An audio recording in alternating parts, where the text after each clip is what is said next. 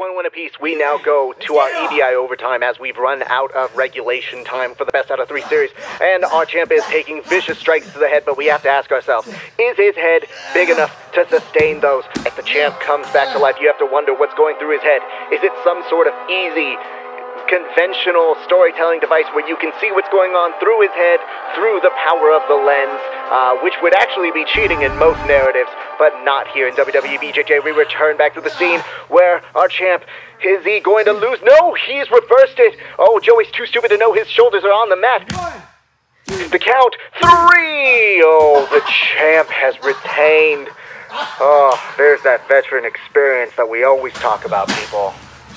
Oh, so heartbreaking for one Joey House. The two of them now seem to be putting their feud behind them. You fought so hard, and you still came up short. You know why? Because you will never beat me. Feel that. That's as close as you're ever going to get to this title. Let this be a lesson. You can't spell bum without Joey House. Yeah, think about that. I want you to understand one thing, Joey, which is this.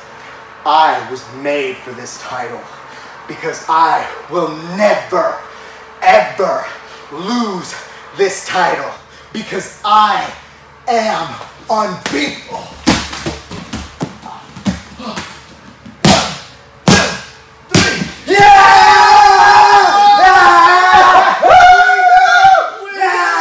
And the new co-champions! No, I'm trying to just me. And your new champion, Milton I'm Joey. Ha ha! You got knocked the fuck out. You can't spell bum without Raf Esparza.